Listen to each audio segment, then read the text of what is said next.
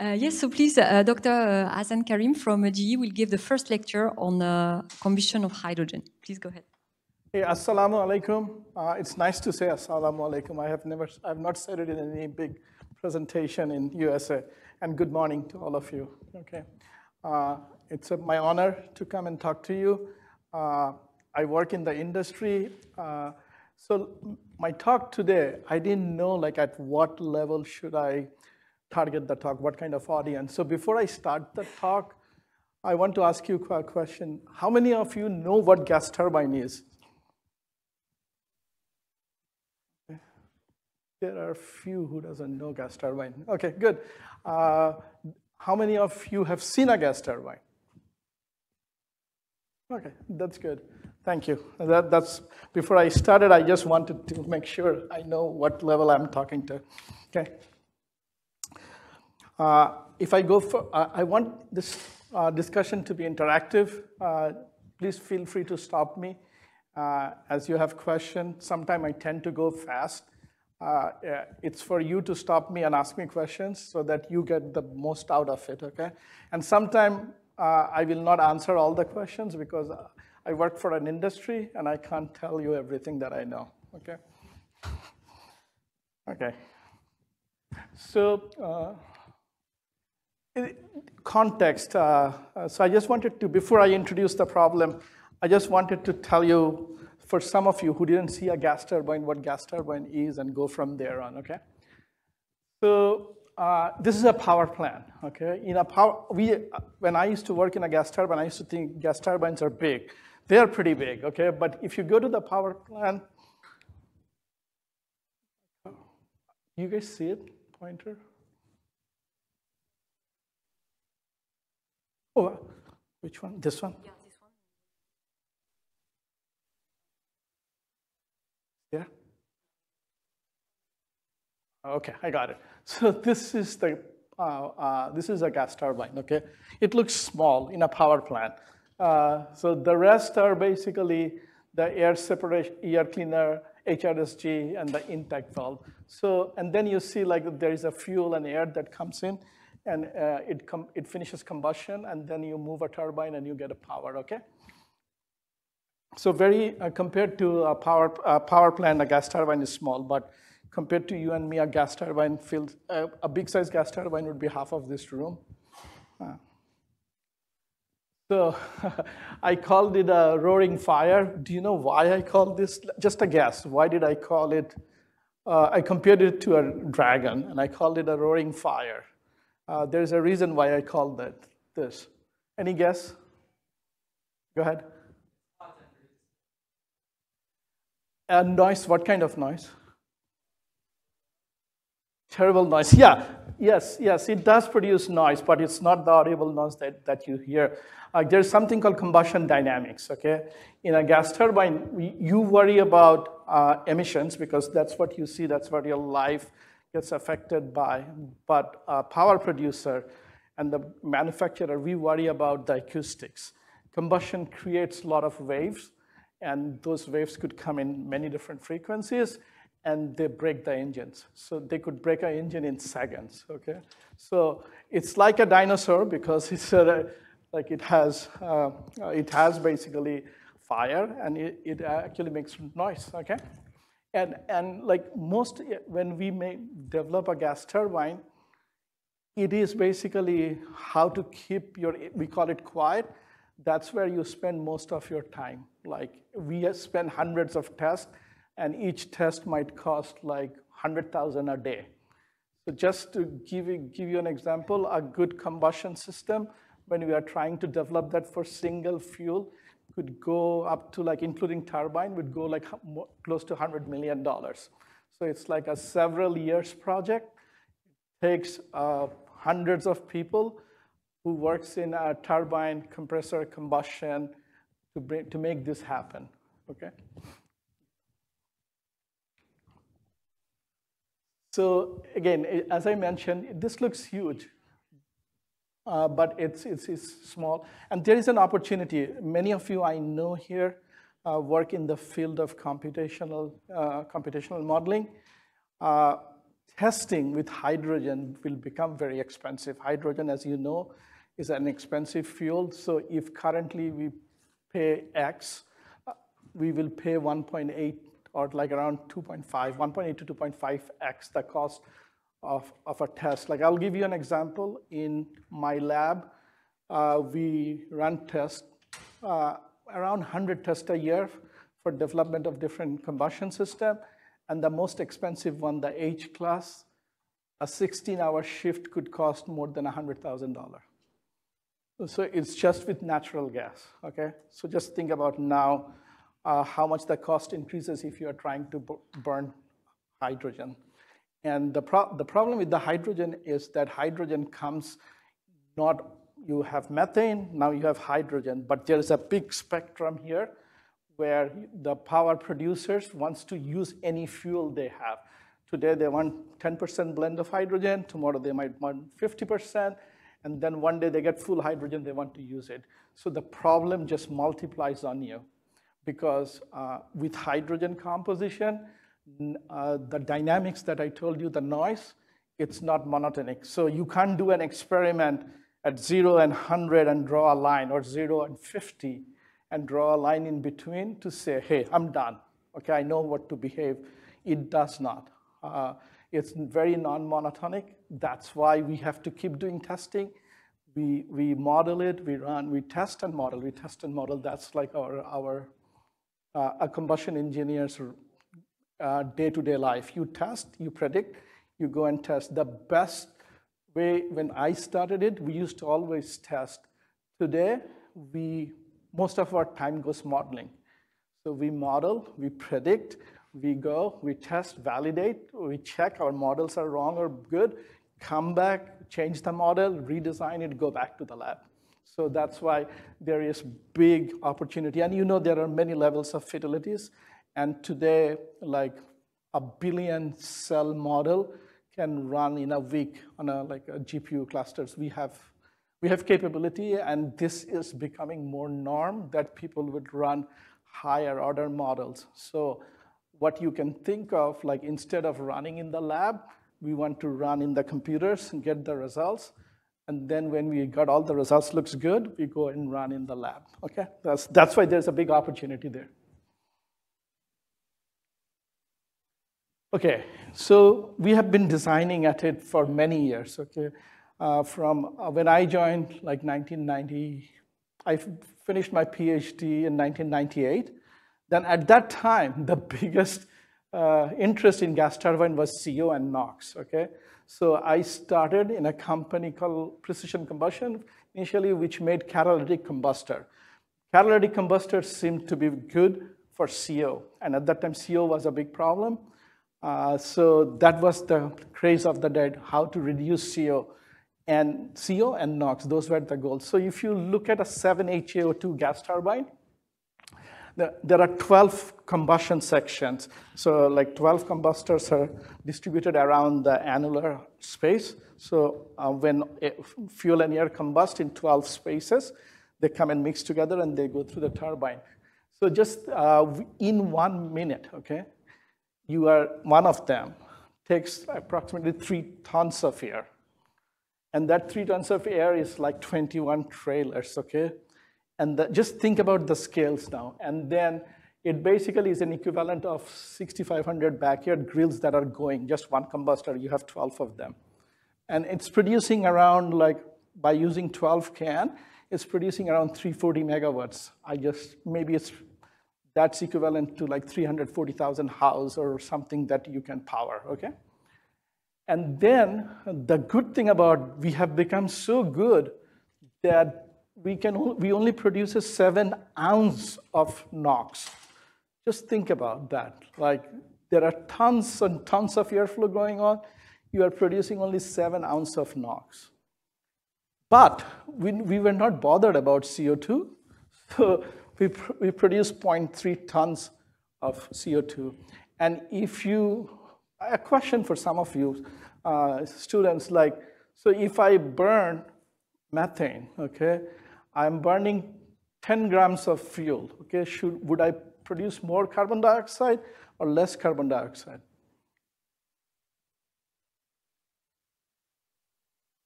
you will produce more, okay? If you look at the stoichiometric reaction, so if I like burn, let's say, 2 pounds of methane, okay, I'll be producing around 5 pounds.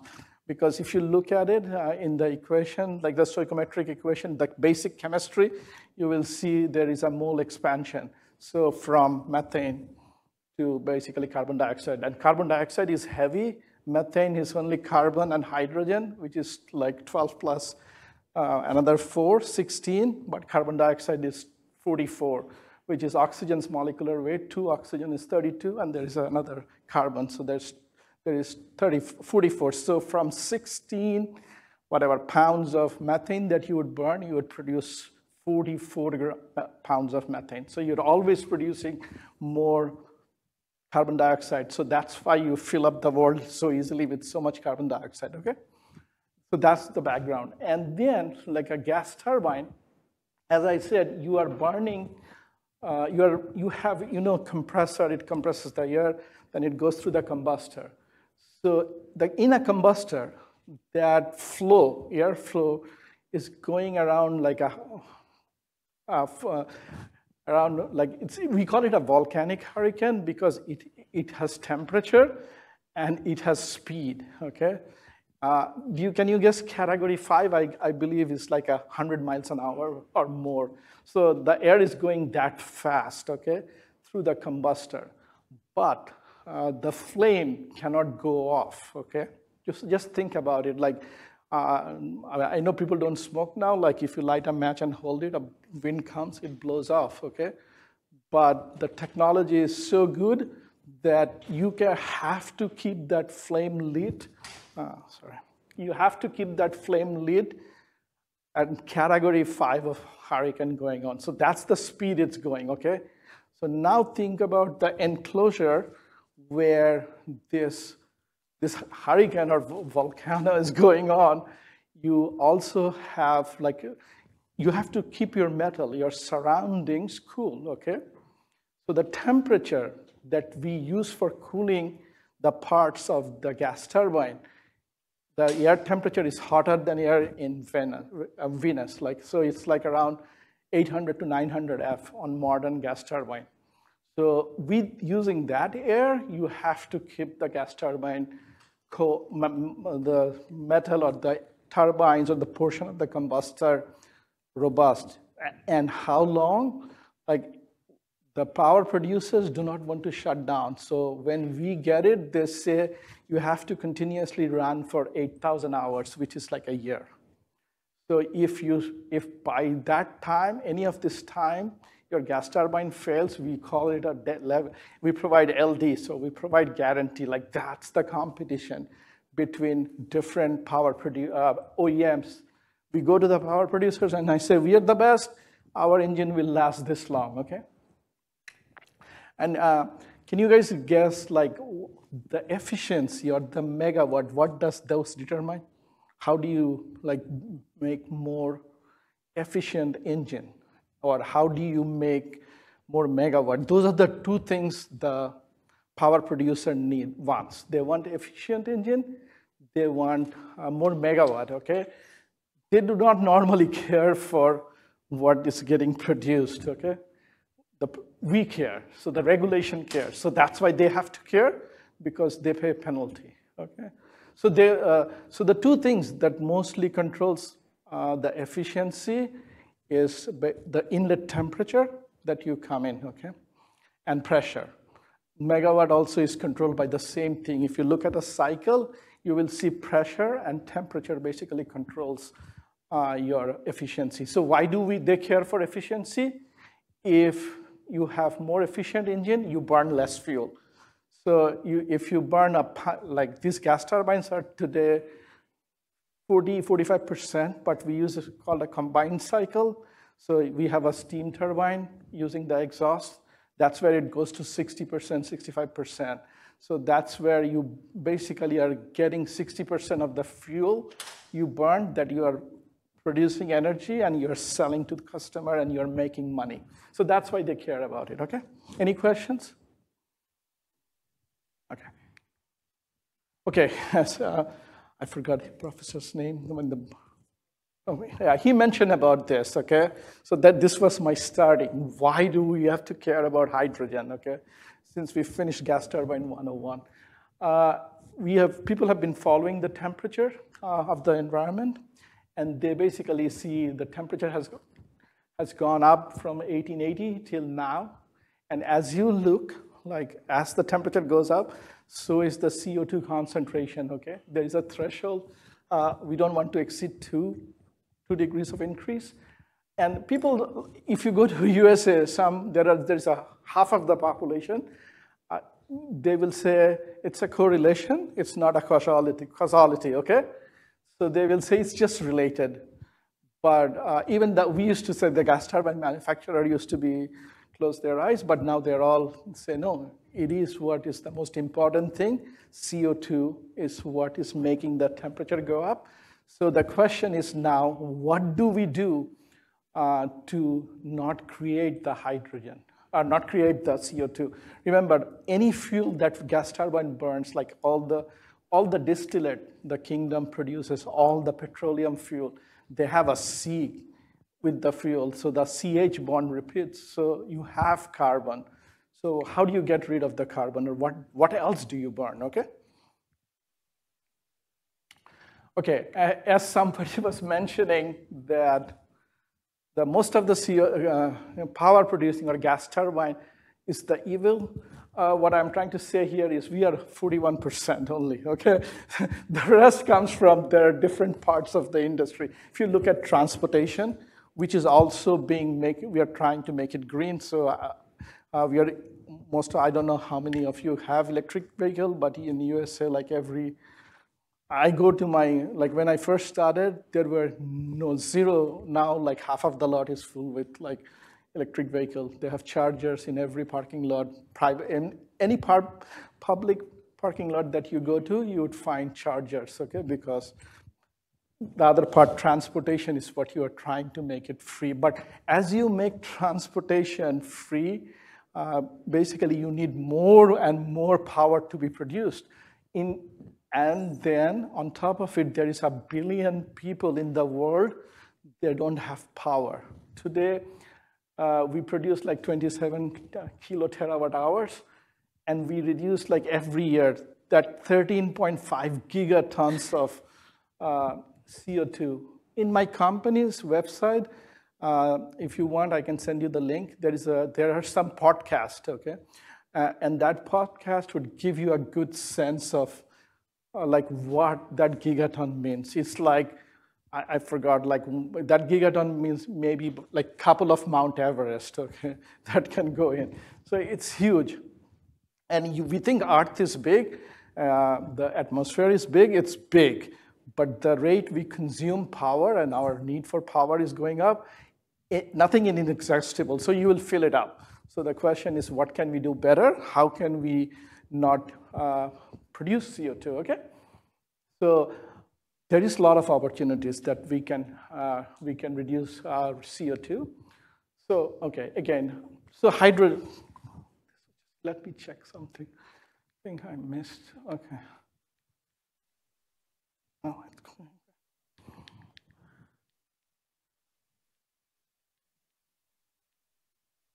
Okay, I think I'm good now. Okay, so there are 2 ways to get rid of the carbon. It's pretty easy. Take your methane and split it, okay? You can split it before combustion. What do you need to split it? How will you split it? You just need energy, okay?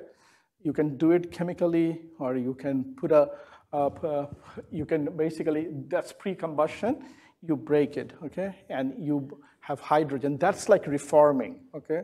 So in a reforming process, you take methane and steam, and you get back CO and hydrogen. And what you can do is you can use a water gas shift reaction and then produce more hydrogen. Basically, you shift more CO towards water, but you are still left with carbon, and you have to get rid of that carbon, okay? So, or basically the other way to start, as somebody was talking about it, you do electrolysis. So you have water, you basically separate the oxygen and get 2 molecules from 1 molecule of water, you get 1 molecule of hydrogen, and 1 atom of oxygen. That's one way of doing it, okay? The other is post-combustion, and we GE are doing both. Post-combustion means you take your exhaust and you try to find your CO2, okay? So if in a gas turbine exhaust, the CO2 is in the 8 to 9%, depending on the class of gas turbine. Do you use like an E class, which is like a low efficiency gas turbine? It would be less, it would be 4 or 5%, but as you go up to like an H class, there would be 10 to 12%.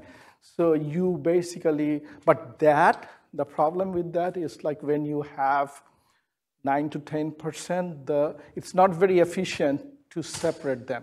So what people use is called, you guys may heard it, exhaust gas recirculation. So they take the exhaust and feed it back again. So that's how they enrich the amount of exhaust carbon dioxide. As a result, the technology or the cost to scrub those CO2 goes down. So we work on both sides, okay? So we don't know which is going to win in the marketplace. So we are not saying we are going to do this and not do that. As we are trying to build our combustion system, enable for hydrogen, we are also trying to do EGR. So we are trying to work, we have both. The other important thing about hydrogen is, can you guess like how long does a power producer run an engine? Like you run your cars 4 years, 5 years, 7. I keep my cars 10 years, I try to. Yeah, 25, 30 years, okay? So sitting here, those people are thinking, what I am buying today, okay, it must have the capability of 100% hydrogen. Even though there is no fuel today, okay, that can give you that much hydrogen, I'll tell you, I'll show you. But because to future-proof them, future-proof their investment, they say you have to give me some hydrogen capability, otherwise I'm not buying your gas turbine. So we, the gas turbine manufacturer, are in big trouble because we were not thinking 5 years back that we need to sell a gas turbine that's like at least 15, 20, 50% hydrogen capable, okay? So that's a big problem for us, and that's where a lot of investment is being made in all the gas turbine manufacturing companies to make basically a combustion system that works with hydrogen, because otherwise you can't sell your existing product, okay? So that's why there is even though we don't have enough hydrogen to burn, but your customer wants them because they want to future-proof their investment. Okay, go ahead.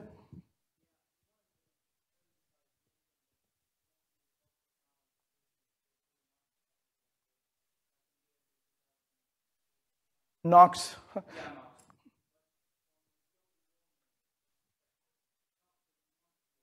Yeah.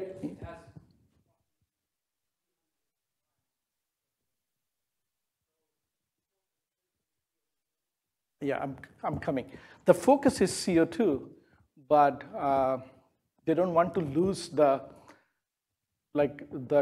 limit for NOx, okay? So your job got harder because what they say today, like if you go to US, you can sell a gas turbine at different NOx ppm. There is 25 ppm is one, 9 is one, 3 is another. But then they use basically a catalyst to bring it down to 2 ppm. So if you are going to go sell now a gas turbine, they would come to you and say, I don't want to buy a gas turbine more than 25 ppm NOx. And so the answer to your question is no, we are not trying to give up the good progress that we made with the other emissions technology, okay? Especially NOx, okay? Yeah. Yeah.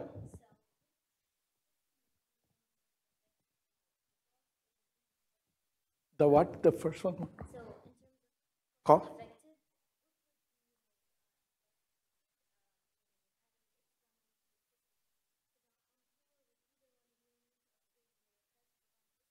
With the EGR and the hydrogen?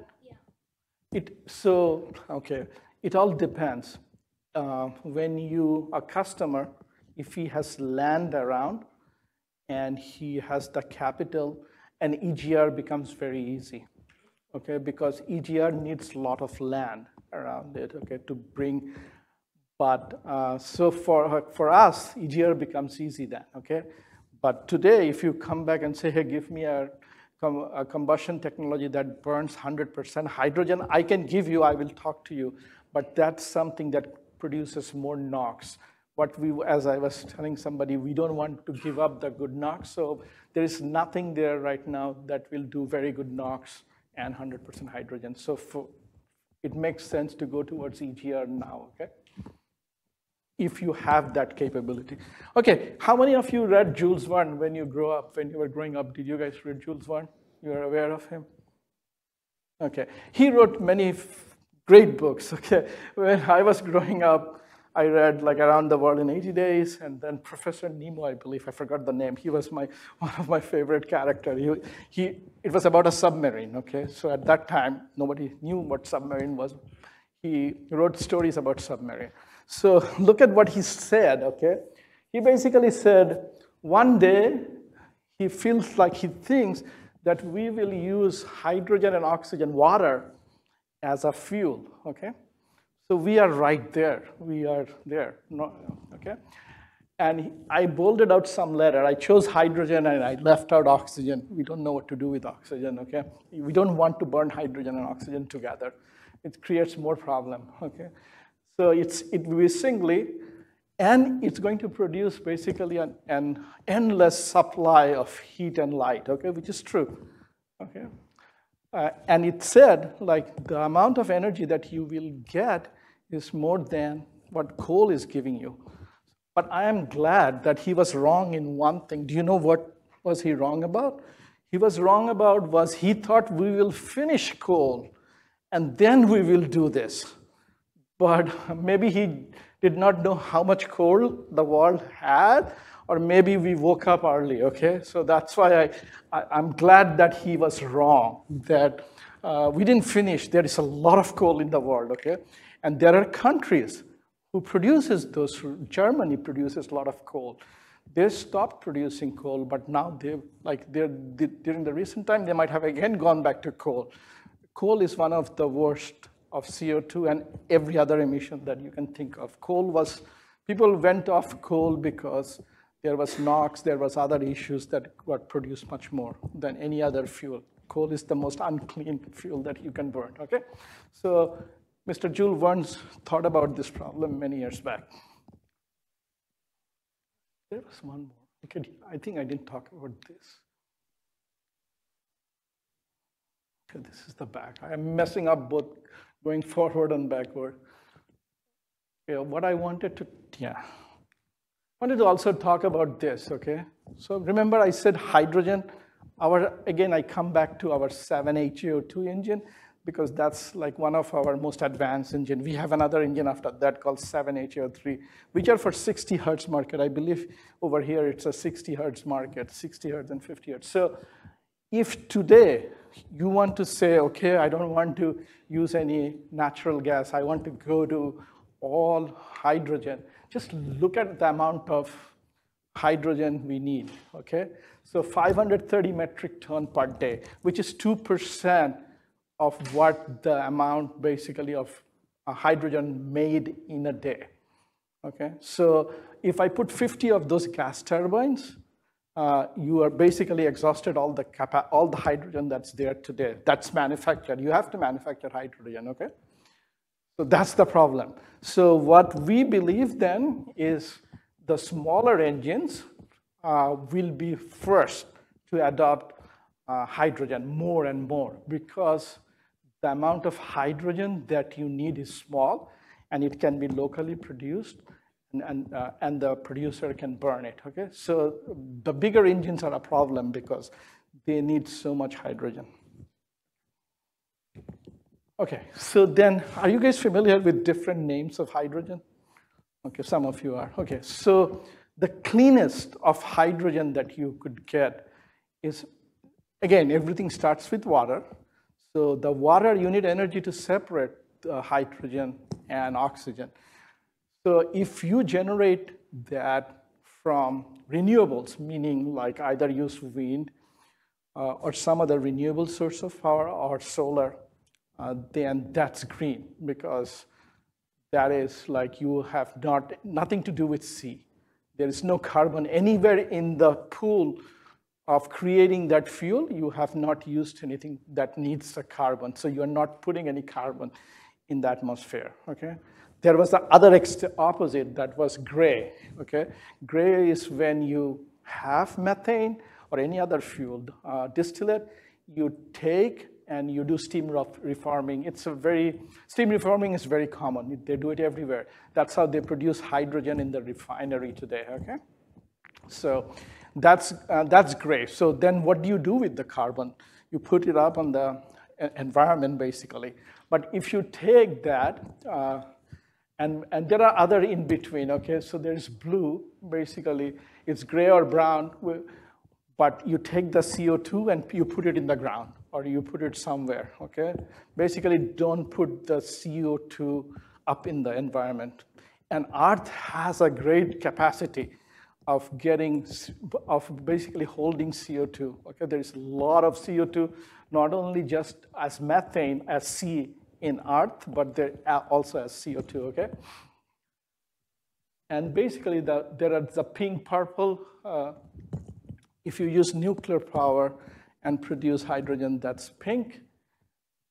I think so there are all these different color. You will see they mention. It's all how you produce your hydrogen. The best way to produce your hydrogen is through electrolysis or through renewable, where the power is basically through renewable, so that you don't put any you don't make any CO2, you don't break any CO2 or anything. Okay, sorry. Okay, that's good. So there is a problem with, okay. So the question is now, how much carbon do I have to remove from the fuel, from methane, to make it a meaningful contribution, okay? So you look at this graph, basically. Does it work? So what it does is, like when you are like burning it, like from this side, like methane, okay, go from this side. This is 0 up to like 60% only. You just reduced 40 or 30% of your fuel, okay, carbon.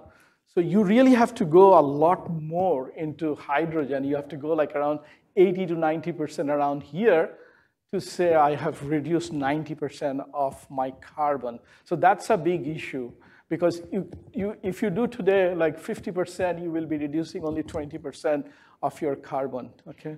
Because it's just the way the molecule is. I'll talk about it. It's the energy content in there, okay? So the problem then is like, you really have to do a good job, or you have to really remove a lot of carbon and put a lot more hydrogen in the blend to get to a good amount of C reduction or C reduction, okay?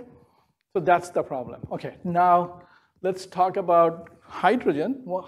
And what you will see is this. Some of the things, the problem with combustion with hydrogen, it's all inherent in what I'm going to talk here, and you will see how that happens, okay? So yeah, it's the first element in the periodic table. It's the most basically common element in the universe, but you don't get it. It's tied up with something. It's not free. It always likes to be engaged, so you have to break it apart and get it, okay? It's colorless, it's odorless, okay? So it becomes liquid around like minus 423 F, I believe. But the thing, look at this, like when it's a gas, a gram of hydrogen can occupy 11 liters, okay? If you look at hydrogen, it has, by mass, it is one of the most energy containing fuel, okay? But if you look at by volume, it is not. and it is by volume. That's what we need. We'll do this discussion later, because what you will find is compared to methane by volume, it's 3.5 times less. But it reacts very fast. Its chemistry is very fast, but it does not have enough by volume energy. So you need to really put in burn a lot of volumetric amount of hydrogen to make the same energy, okay? Its flammability range, it's actually on the lean side. I think it's even flammable below 4%, especially in pressure, okay? But on the rich side, it is much more flammable, okay? It can sustain flame through up to like 75%, so that creates a problem. We will talk about it, okay? The auto ignition temperature is high, but the ignition energy that you need to do it is low. So that creates a problem. And then we will talk about something called burning velocity. You know, like when you burn something, it is the speed at which it can burn. There's a name, there is a flame that tries to go.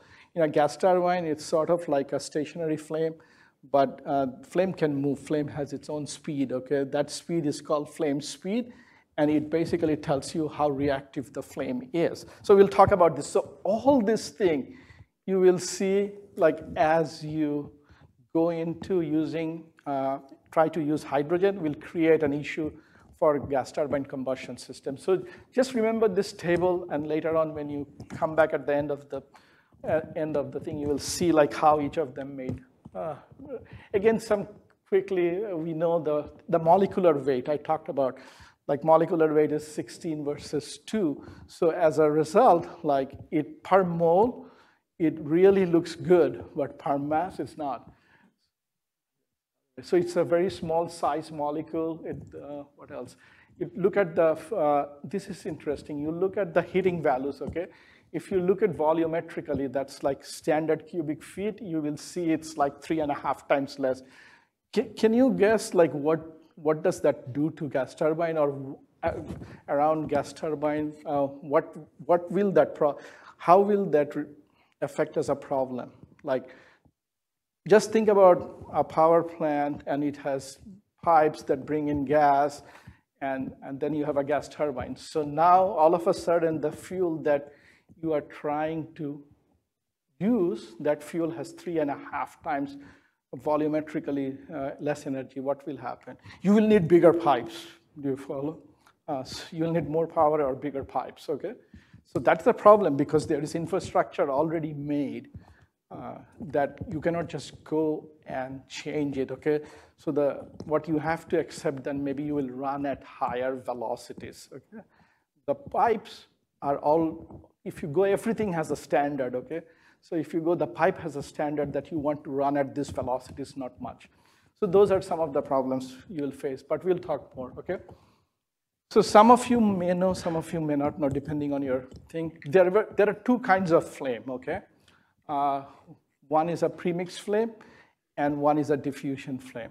A premixed flame is, let's start with diffusion flame. Diffusion flame is basically, you have fuel, you have air, fuel and air you bring them together in a place, and you lit a match, they light and they go. So you don't have to do anything special. Only thing is to make sure they come together, okay? So that was the earliest combustion technology. Your candle you lit in a house is a diffusion flame, okay? So a diffusion flame, it's very easy to do. It is stable, robust, but it creates, as somebody was saying, a lot of NOx because it produces very high flame temperature, okay? On the other hand, like exactly this 30 years or 40 years back when there was a push to reduce NOx emission, as you were mentioning, global warming agent. So what people did was change the technology of the gas turbine from diffusion flame to premixed combustion. So just like we are in a transition, in a cusp of transition during 80s to 2000, the whole gas turbine technology basically changed its course from diffusion flame to premix. And there were a lot of issues that also, like dynamics became a problem, the sound became a problem for gas turbines due to premixed combustion, okay? So we'll talk through this. And the good thing about premixed combustion is that you can basically create much lower NOx emission, okay? What kind of time do 50 minutes? Okay, I think I need to go fast. Okay, so as I said, there is a non-premixed system and premixed system. It's very simple. Like the point here was we're trying to make, okay. Oh, sorry, I have to learn this. Okay, so you have a very high temperature when you do a diffusion flame, and it becomes, it creates a lot of pollution, whereas you really do not have to create that high temperature. So let's say you needed for your gas turbine, you needed a temperature of 2000 F. Sorry, I talk in F, and we work in pounds. I know all of you must work in SI units. Sorry about that. I can't change. Okay, so if you need like 1900 or 2000 F in premixed combustion, you will just create that, and basically your turbine will take that 1900. But in a diffusion flame, you will create something like 3500, 4000 F, depending on the fuel. Then you will bring back more air, but your emissions are getting produced. So that's the big difference, but it's more stable, creates more NOx, okay? Okay, so I'm going to go through this quickly. So as I said, initially, GE used to make all diffusion flame non-premixed combustion system, and we have many of them. And just like they used everything, any fuel you want to burn, they would burn it because it's robust. There was not much change needed. You just change the tip or the injector. So GE has system with 100% hydrogen or close to 100% hydrogen in the field, but they were all non-premixed, okay? So we have over 100 gas turbines now working at different places in the world, and it has more than 8 million hours of operation, but the problem is all of them produces very high NOx. And to basically reduce NOx, you put a diluent to bring the flame temperature down. And that diluent basically is an efficiency loss. So gas power producers do not want to use that kind of an engine. But what they have bought, as I said, 30 years back, it's so good that they don't want to give it up. They're still making money. All these engines, like depending on time, 1990, even earlier engines, we still have that are producing power. And if you compare like all the gas turbine manufacturer, GE has highest market share in the hydrogen producing engines, okay? Hydrogen using engines, sorry, not. So okay.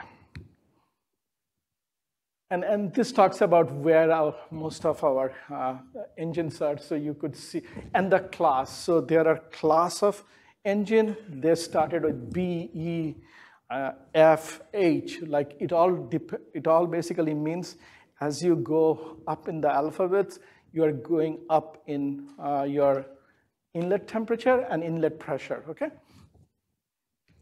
So moving on. So these are some power plants. Let's just jump through this. Okay, so now as I said, we also want to sell and develop our premixed technology for hydrogen. Our combustion system has some capability. It's not 100% hydrogen. Depending on the combustion system, they have capabilities, and these are some of the customers that we are collaborating with, either have completed a demo or will be doing a demo. So the first two, these are all done. Like a 7HAO2, I believe we ran 15% hydrogen in blended fuel. It's not much. So it already had some capability. I think in Egypt, we ran about 30-40%, 20 to 30%. But there are more engines coming up. As I said, now nobody wants to buy an engine, especially even when we try to sell engines in the kingdom. They will come back and say, what is the hydrogen capability, among other things, okay? They also want to burn one of the worst fuel, could be, but they will also say they want to burn hydrogen, okay? Let's move. Okay, so now we'll go and talk about combustion. I'll get some water. 50 minutes. Good. I think okay, maybe. Okay, so I'm not sure how many of you are familiar with. So what I'm showing here are different fuels, okay? Methane is the bottom, propane, benzene, ethylene. So equivalence ratio, it's like, I don't know how many of you know, but it's like the oxygen you need for stoichiometric combustion versus the oxygen you have. And at 1, you have just amount of oxygen that you need to completely burn the fuel, okay? So as it's a function of equivalence ratio, I think it's 1 over in the other industry, some other industries. But if you look up, hydrogen has the highest flame temperature, okay? And the reason is this, like I want you to just concentrate on the table. It's just some numbers that I made up on last night. So what you have to look at is the second column and the third column, okay? So the second column, the fuel is methane, and the other one is hydrogen. So I made up some numbers. Let's say a gas turbine wants to run 800 F, that's like an our F-class temperature at like 240 PSI pressure, okay? And a flame temperature of 2800. And let's say the flow through that, the airflow, which combustion doesn't do anything, compressor gives you the flow, let's say it's like 100 pounds, okay? So now to go to the same temperature, you see that you need much lower mass flow-wise hydrogen flow. Hydrogen, you need only 1.2 pounds, whereas like you need 2.9 pounds of methane. So you need much less by mass. But now look at the few other things. As you burn hydrogen, there is no carbon dioxide, okay? But you are getting 5% carbon dioxide from burning methane. You get 10% water. Just remember this carbon dioxide and water, they have an implication for NOx. We will talk about it later. But let's say now, like you want to bring up the fuel, your fuel comes at 80 F, you will need much more heat for hydrogen. And also, remember I talked to you, like even though methane has high energy density, but by volume it's much less. So you see like your volume flow rate, okay, is much more for hydrogen. It's like 13 pounds versus 4 pounds, okay? No, 4 feet per cube, sorry. 4 cubic feet versus 13 cubic feet, so 3 times more. That creates problem for power plants, okay? So this table, this simple math, actually will tell you like how many things can go wrong for you in a gas turbine, okay? So now, again, we talked about auto ignition. Why do we worry auto ignition? Because we mix our fuel and air. So if the auto ignition time is very fast, you basically cannot mix it. So there has to be some delay in auto ignition. And as your temperature goes up, auto ignition delay starts to go down. So it's opposite, okay? So it basically starts with the bottom. The top, the black line is methane. So methane has the longest delay. We could mix methane. We can take as long. No issues, okay? So then as you start to go down, basically you see like with blends, different blends, your auto ignition time starts to go down. So that's a problem. If now with 100% hydrogen, you don't have enough time to mix, you can never make a premixed technology. You have to think about something else.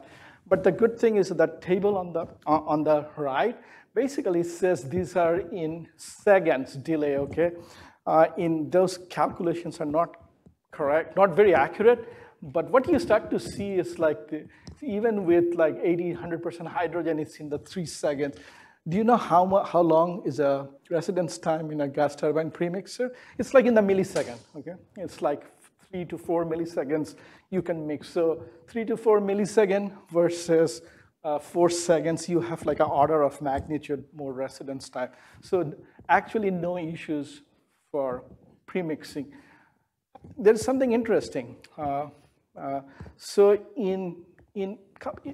why we feel that we are good because we take care in designing the premixers. So there are something called recirculation zones. In a recirculation zone, the residence time could be infinite, okay?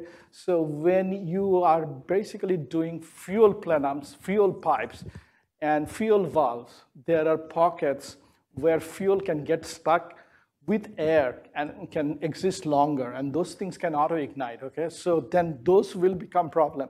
But for premixers, we design it clean, we make sure that it's clean so that auto-ignition time is never a problem, okay? And I talk about some reactions, maybe we'll skip those. There are reasons for which reactions, like hydrogen, basically, if you look at it, the most important reaction is the bottom reaction, which takes the least energy, and you can start it quickly.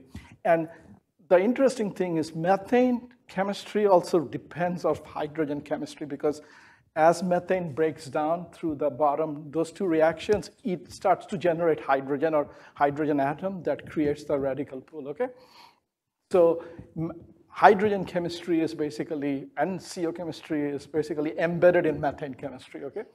And I'll not talk through here like different paths. Okay, so now the most important problem we'll talk about is flashback. Actually, I missed something. Let me see, go back. I had a flame speed curve. Maybe I deleted it.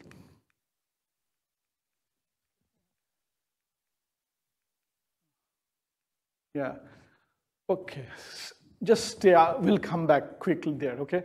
So we talked about auto-ignition delay. The next thing is talk about flame speed, the speed at which flame can travel. If you start to look from the bottom and as you go up to the top is hydrogen, okay? And you can see like going from the bottom to the top in the curve, it's like 10 times more. So it's so much reactive as we were looking at, it's like 10 times faster, okay?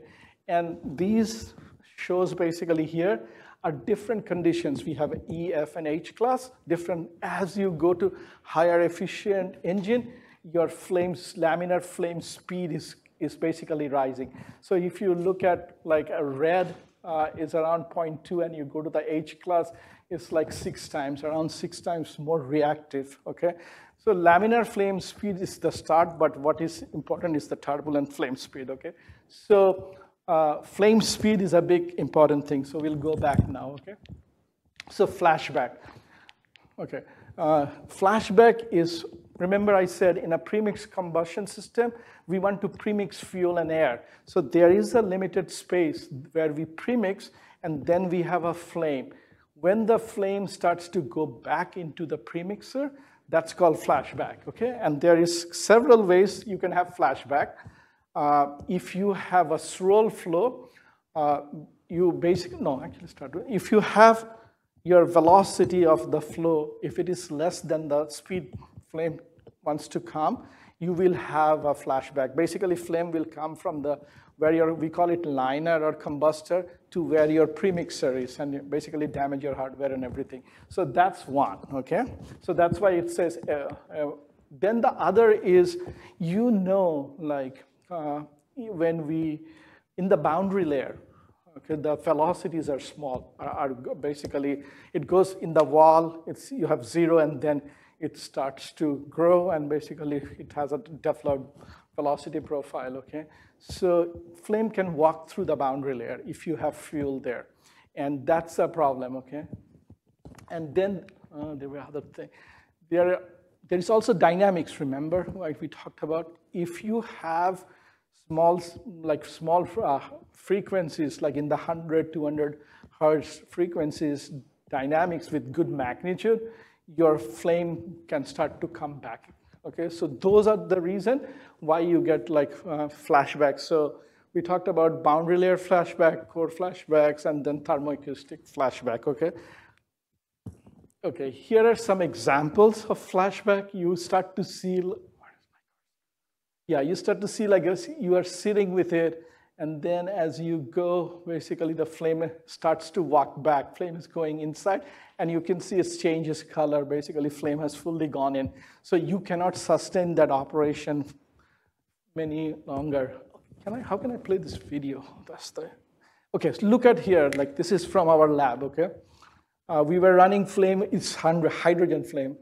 You'll see like, yeah, that's flashback, okay? See how fast that thing died? So that's bad, okay? And we were just testing it and it flashed back on its own. We didn't have to do anything. So that's why we test small scale. When we feel like we have cleared small scale flashback, we start to bigger scales because there is no point burning hardware that are big. You start with small, your expense is less, okay? Okay,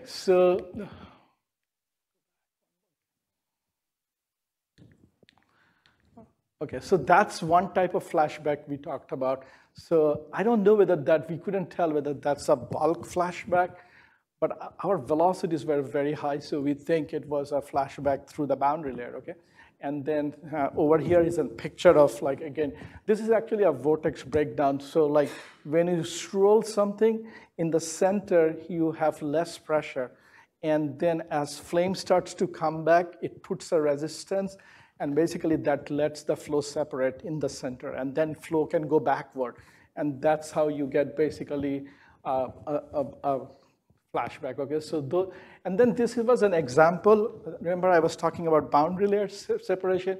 In the boundary layer, your flow basically faces, you basically grow from a very small velocity to high velocity. So if you have a flame that's trying to come back, you basically have some resistance, so flow will switch back on you. So as flow turns, you basically have flame that comes all the way in, okay? So there is an example here of a flashback. This was in the paper, one of the paper is one of the OEMs, flame basically would come back through this area.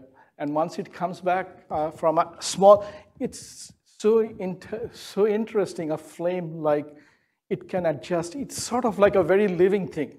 It adjusts, it moves, and once it finds its way, it can go in fully, okay? You would be surprised how fast a flame will respond, okay? So that's the biggest problem, and this is dynamics. I will not go through. Here are like it's frequency, but frequency for your pressure pulse, and then also for the heat release. And what you will notice between the two charts are that all of a sudden your dynamics has gone from 86 hertz to 40 hertz, so it was half, okay? And you basically then start to see flashback. And the amplitudes were not very different. It just changed its basically frequency of the dynamics. So you are basically shaking, or you call it at a certain hertz. All of a sudden you do it much slowly, but it's longer. So you start to bring flame back in, okay? We talked about this. Okay, so now what I wanted to talk to you guys. Yeah, so this is, where I'm going with this is this. In the past, all the gas turbine manufacturers used something called a swirler. They used to swirl and mix. There were two reasons why we used to use swirler, because swirler creates basically bigger, larger turbulent scale. It does mixing quickly. So you would use swirl to mix, and also there is something called stabilization. It helped because methane is less reactive. So what you try to do is create recirculation zones in the combustion section. Remember I said the flow goes by so high speed. So you try to create protective zones inside the combustor called recirculation zones, so flame can sit there and be there. So basically I'm going to come back now. Now what I want to talk about is more, how can you predict or calculate flashbacks, okay? So this is, if you want to, this is full, not in the textbooks, but mostly in the literature, okay?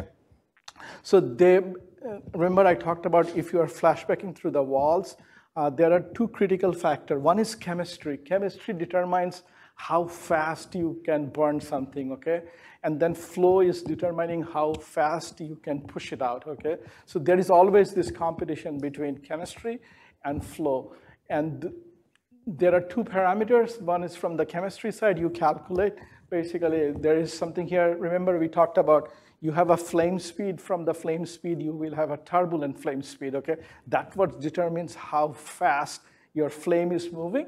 And on the boundary layer side, there is how the boundary layer develops, how the flow develops. There is a correlation where the flame velocity at which it's trying to come back is equal to the velocity it's pushing back. That's where you start to have flashback. And now what does that let me do? This is simple 0D, not any 3D calculations, okay? So there are certain interesting things you start to see, okay? So there are 3 diameters here, okay? D1, D2, D3, okay? One is bigger than the other. So what it is telling me, okay? So the lines, the horizontal lines are the flow lines. It doesn't change much because flow doesn't depend on hydrogen. Flow mostly depends on air. So you start to see it doesn't change much the flow critical parameters for flow. But what changes is the critical parameter for the chemistry, okay? And then chemistry, remember we talked about it's a turbulent flame speed. So the scale is important.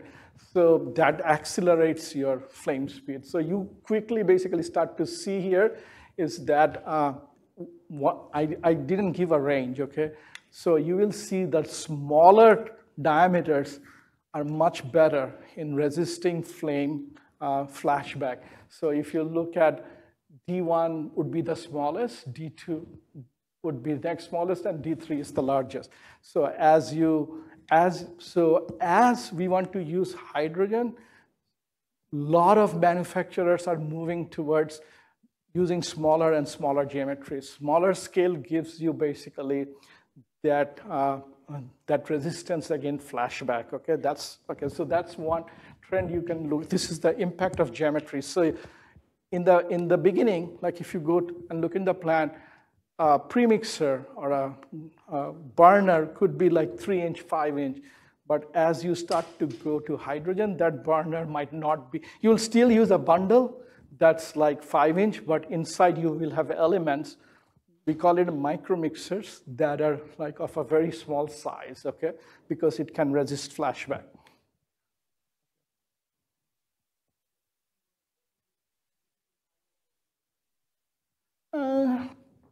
It starts from something like 0.1 inch to 3 inch. 0.1, very small. Yeah, very small. Yeah. So again, then we showed basically velocities, okay? You can start to see like velocity has some role as you basically increase more and more velocities. Yeah, you see V1 is the smallest velocity. It basically cuts the flow line at much lower, 75%, where you basically when you're using the fastest velocity, you can go up to 90%.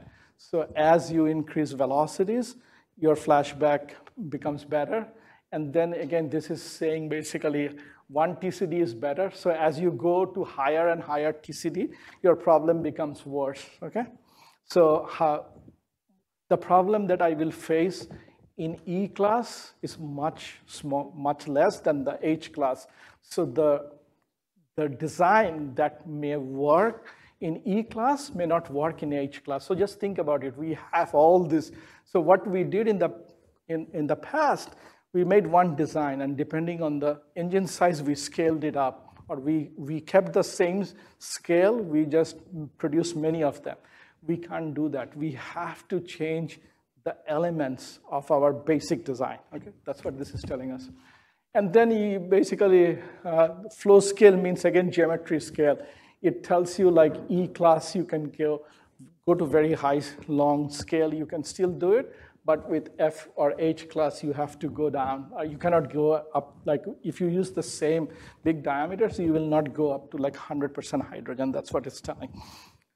Okay, so then quickly going through, we talked about one thing was, this is flashback. So this is the first problem, okay? The second problem is the dynamics. Remember we talked to you, it was a roaring dragon. So the dynamics changes as you change fuel blend. So what here they are showing, and dynamics also changes as your combustor length. So when we try to design a combustor, initially, the length used to give you residence time, and residence time controlled your emissions. So you always try to make it smaller. But when you make it smaller, NOx gets better, CO gets worse. But dynamics is very non-monotonic, okay? If you change length, you can create one tone. Like you might have a longer geometry and you said, oh, I want to make it smaller for NOx. The moment you made it smaller, you basically have an excitation because there are modes that the combustion system puts in energy in the acoustic modes, okay? So what it shows here, there are two different fuels. One is methane and the other one is hydrogen. You could start to see like as the length goes, actually this was helping. This was saying like when you went to higher equivalence ratios, your tones or the bars, red bars, they all become very small. So basically it's saying it's helping, but there is, I think the authors did something wrong because remember the right way to compare that axis would have been temperature, not equivalence ratios, because hydrogen with higher or lower equivalence ratio has same temperatures as methane. So not necessarily the plot was right, but what you can start to see is like as you go up or go up in hydrogen, you can have combustion system that's quiet, all of a sudden can start to become basically excited. So that's what this graph is saying, okay?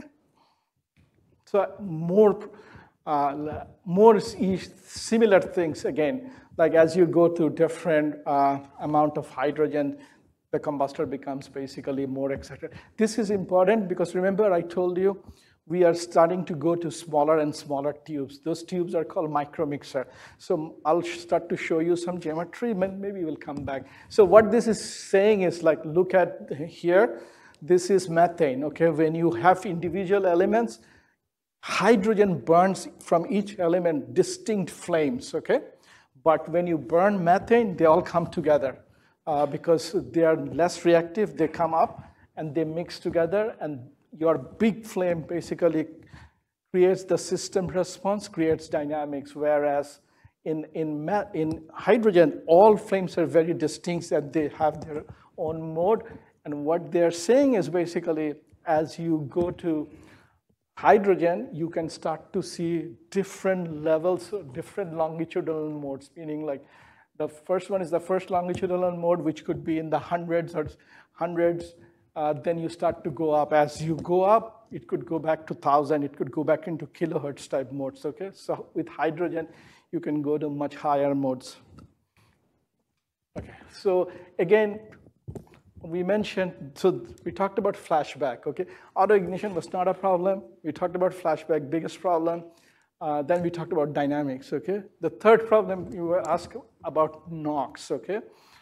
So the thing is still not fully, everybody sees like when they burn lot, or most of the manufacturer, when they burn hydrogen, their NOx emission gets worse.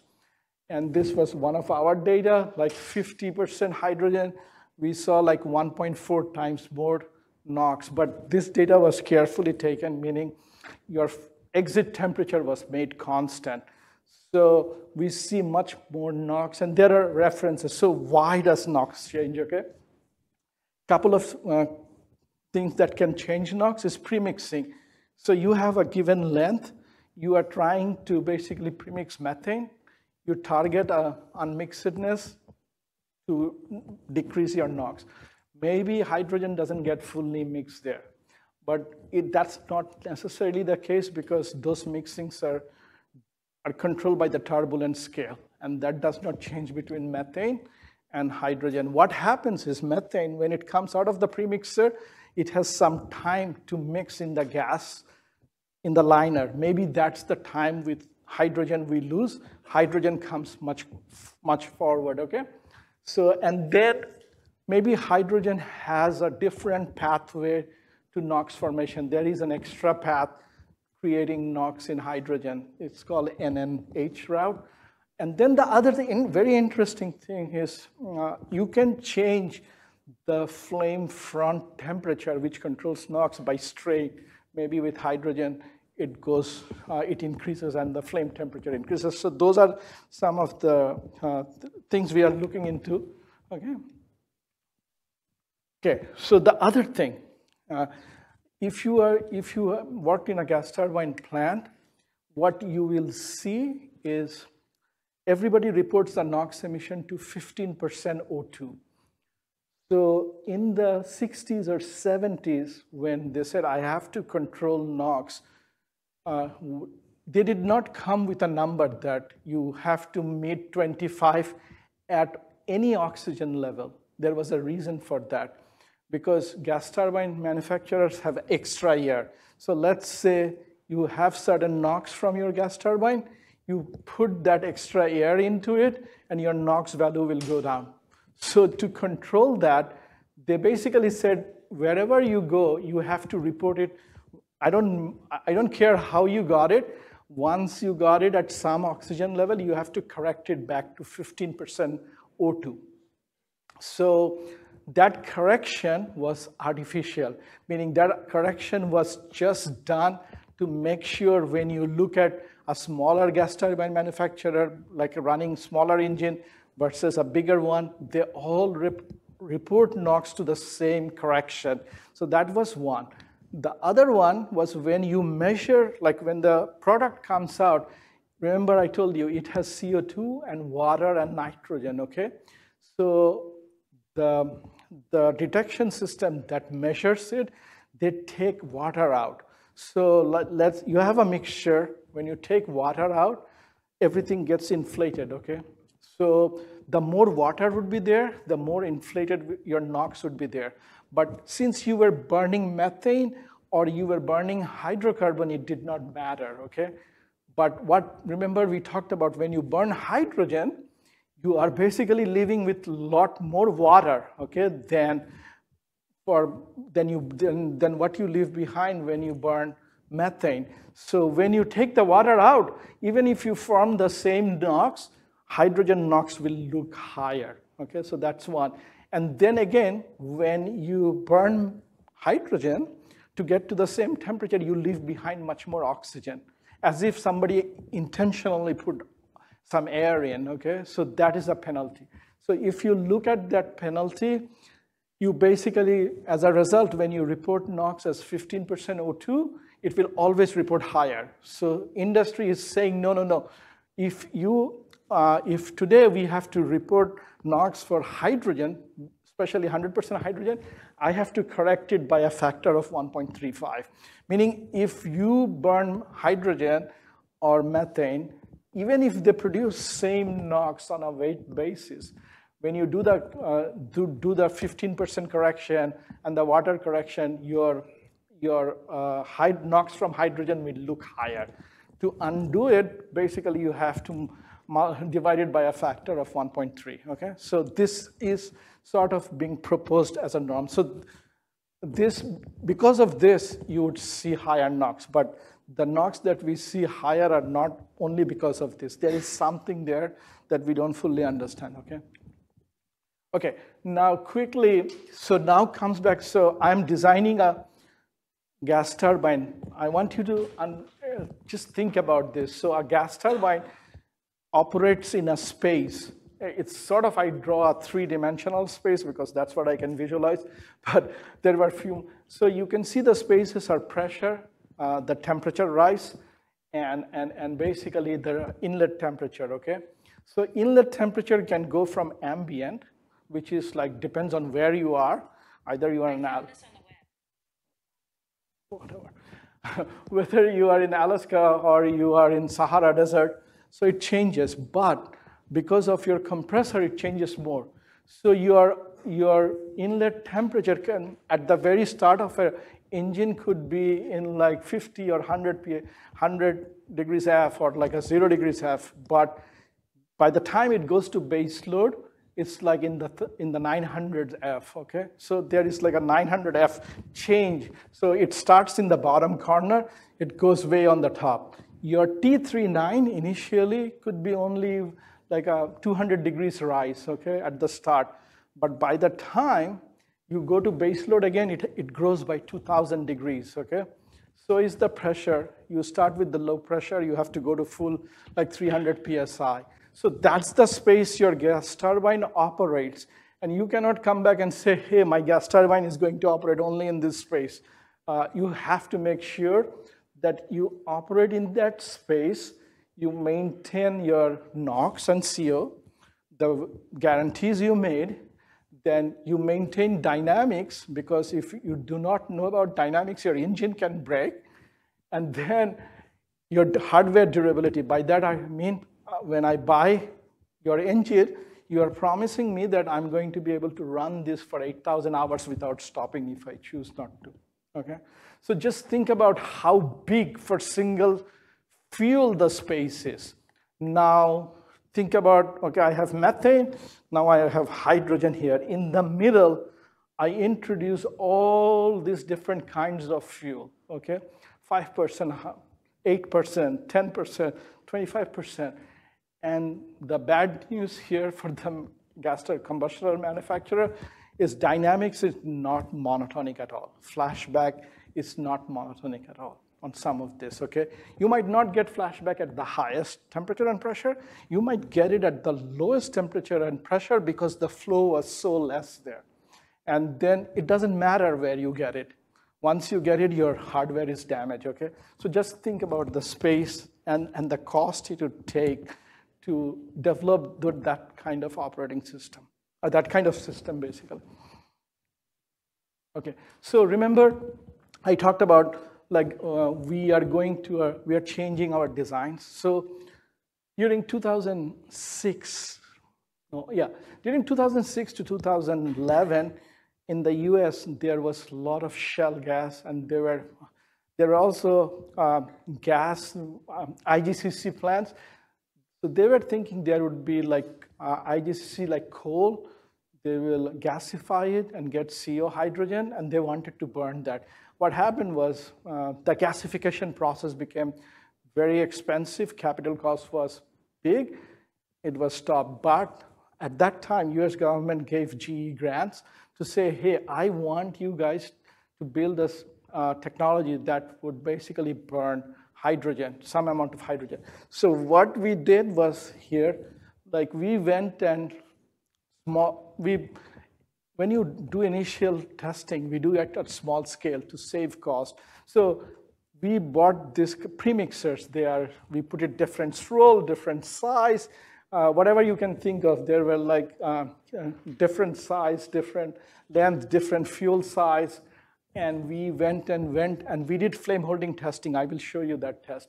And at the end, we determined basically the thing that works is this thing in the middle where your elements are very small, okay? So we call this as our micromixer. So we had developed this. It didn't go up to full 100% hydrogen, but it showed the most promise, okay? So this is micromixer from GE. And then now, there are 3 other micromixing technology I showed. So remember, like NOx goes up, down as you bring more premixing. Your flame holding risk goes up as you do more, as you do more premixing, okay? So there is this competition. So we are saying we want to do premixing, but there are other vendors, they're saying, no, we don't want to do premixing because it's a flashback risk. We want to come as non-premixed, but we want to burn in such a way our NOx is going to be less. So they're going one way, and we're trying to basically say, no, we want to do premix because we want to keep NOx down, but we will also make sure that we don't get flashback, okay? So different vendors, different way of targeting the same problem. Okay, so these were like how we developed technologies. How do I play this? Okay, so you will see what we do is called the flame holding test. So we intentionally take the flame back, okay, and let it sit there, and if it does not go away, then we don't have a design that passes. So we will, you start to see something came out. We actually put another flame in torch that lights up. You will see a couple of that, it's just going, okay? So you start to see that we put a torch at the back of it to put a flame in the inside, okay? So it starts to clear, but at one point you'll see like that is a torch that lights up, intentionally creating like a flashback situation, okay? So when we shut the torch off, we want the flame to go away. So you will see at one, yeah, as more and more hydrogen it becomes, you'll see it hasn't gone out, okay? So it's basically saying maybe I will not pass this test, maybe, yeah. So that's the end, we failed, okay? So what we basically intentionally put flame inside our premixer to make sure that if even a flashback comes, the velocity when it recovers, it can throw the flame out. You will see at one point, basically, this will never clear, and we say we failed. So if we have to go to 100% hydrogen, we will have to pass this test. We go through this testing, okay? So again, remember I talked to you, so our scales was big, so we used to have basically diffusion combustor, then we went to inside here, these are swirl big channels, you swirl and you premix to something like this kind of what we call an advanced premixer, where the length scales are smaller now, okay? Just to help us test or work with hydrogen, okay? And so if you look at our history, we started there on the top as a premixer. We went to the right, okay? So in the bottom, this was our DOE program, government-sponsored technology development, and how we did the technology.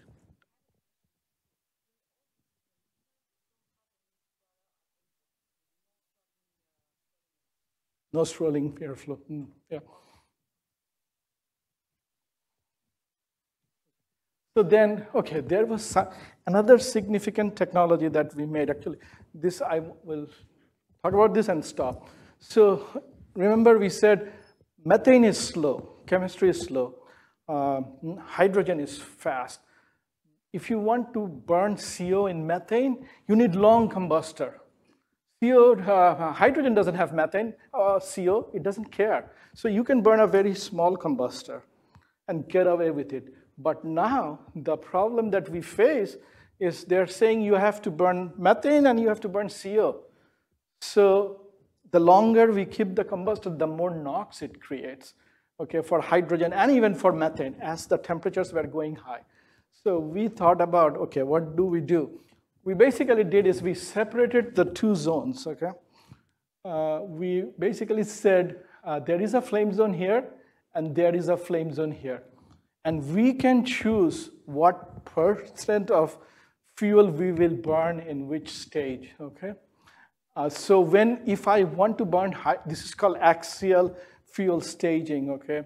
So this was first put into practice by our company. And I actually worked on this first. I feel good about it. So the stage, let's say an E-class combustor may be 18 milliseconds long, because it has to burn CO. Aircraft combustor is 3 milliseconds to 6 milliseconds, okay? Because it's short, they don't want to carry big footprints, okay? This is somewhere like these combustors are 12, 13, or somewhere in that range.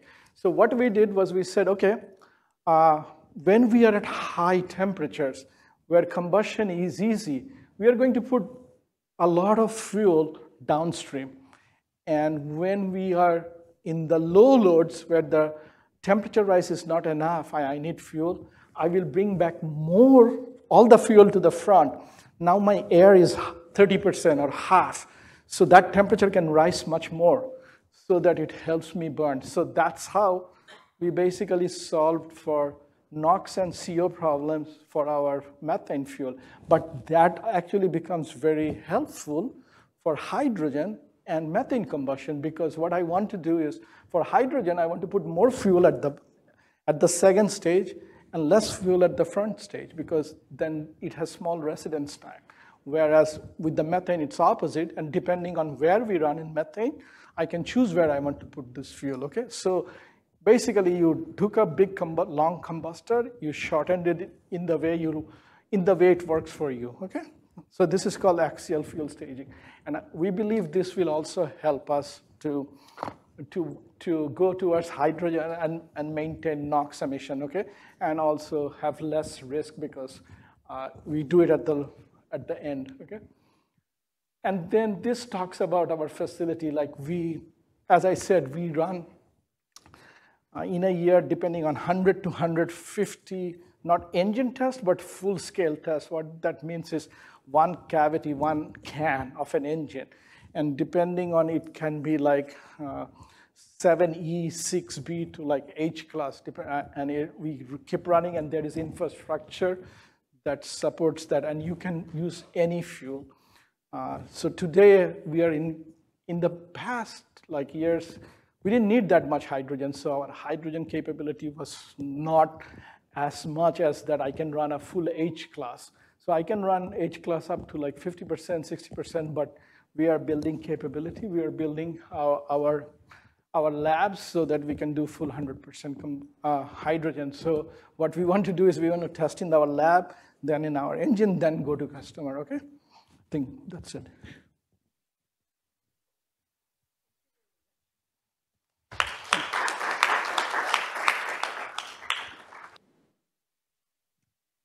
Do we have any question for Dr. Hasan? I turned it off prematurely. Thank you, Hasan. It's a very interesting talk. Brought back a lot of memories working with you.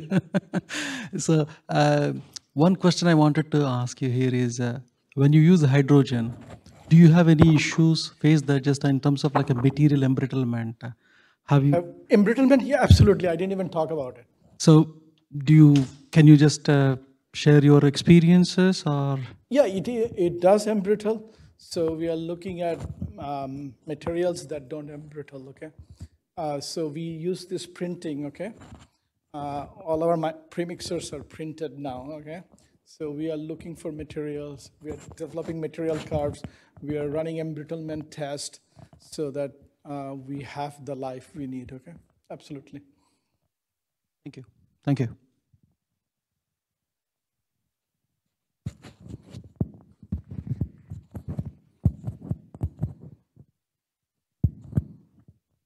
Thank you for your presentation. I had a quick question about hydrogen. You mentioned earlier that it has a very high auto-ignition temperature compared to hydrocarbons, and yet at the same time it has a low ignition energy.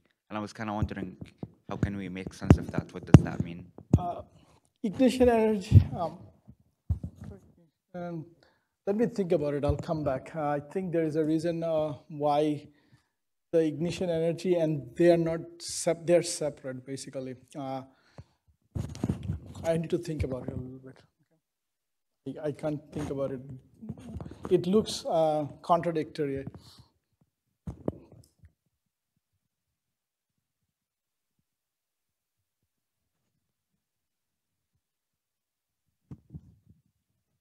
Yeah, thanks for the nice presentation. So I have one general question. So usually when we increase the hydrogen fractions, of course, definitely NOx coming out more and more. So as far as I understand from your slide, try to control or reduce the peak temperature.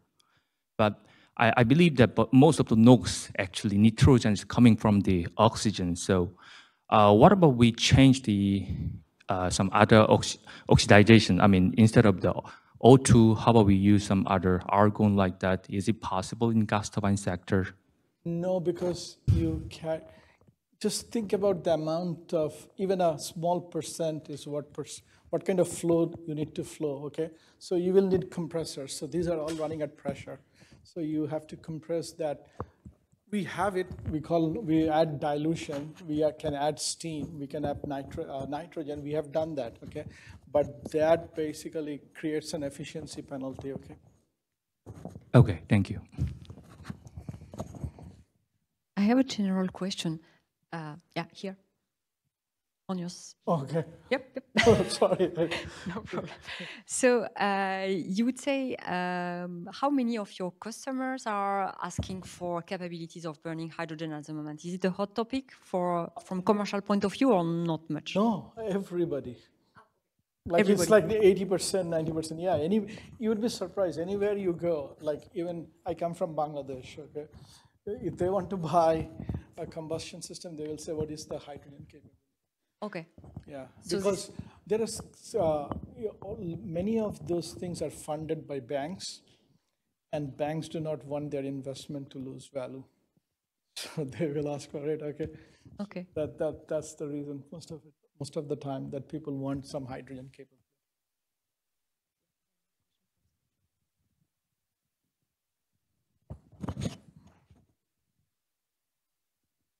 Good morning, Hasan. Hey. Thank you very much for this excellent talk.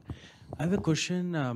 I remember you, if I'm not wrong, you have worked on catalytic combustion also. Yes. And I always thought about having ammonia to avoid all the transportation issues and so on and so forth. And while it's entering into the combustion chamber, do the ammonia cracking using some catalyst, and then have a mixture of ammonia and hydrogen going into the combustion chamber, and you can tailor it to have right kind of combustion. Do you think anybody is looking into this? Absolutely, yes. Okay. Yeah. People are, I believe there's a talk after here today, after me or tomorrow. Yeah, absolutely, yes. I think the problem is, as you just said, there is fuel-bound nitrogen that creates not in 100, many hundreds, okay? So how do you control NOx? Again, the same thing. You don't want to give up NOx. Okay, so if there is no additional question, let's thank Dr. Hasan again. It was my pleasure. Thank you, everybody.